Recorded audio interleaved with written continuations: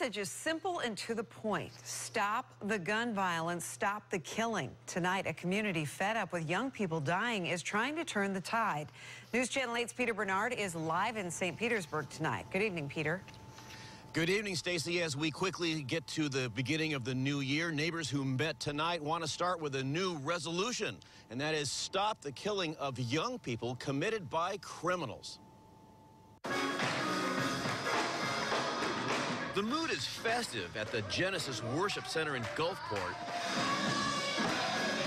But the reason for this gathering stems from a sober statistic.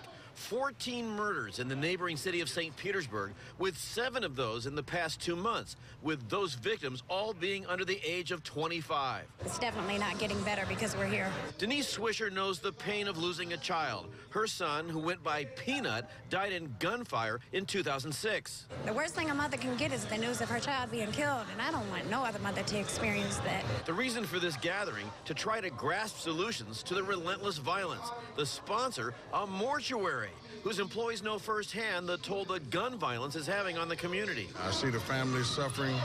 The families are broken. They're torn to pieces. And whatever we can do, we need to come together and heal the community. A St. Petersburg police officer told the crowd the community must work together to end the killings. The Gulfport police chief agrees and adds young people prone to violence need guidance, sometimes not provided at home. I think they need to do everything they can to support community programs that are designed to give these kids something to do.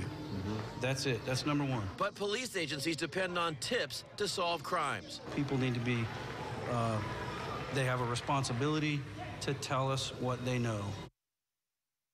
And being at this event tonight, I really got the sense that a lot of people are extremely frustrated by this latest wave of violence. And I talked to that mother who lost a child, putting her finger on exactly how to stop it. She isn't sure either. Stacy? You know, Peter, I saw the Gulfport police chief mentioning offering young people things to do. What kind of things do you think he's suggesting? He thinks like the Boys Club and Little League. People who are involved with those kinds of activities have much less of a likelihood of getting into trouble, so we'd like to see more of that. Makes perfect sense. Good information. Yep. Thank you, Peter Bernard, live in St. Pete.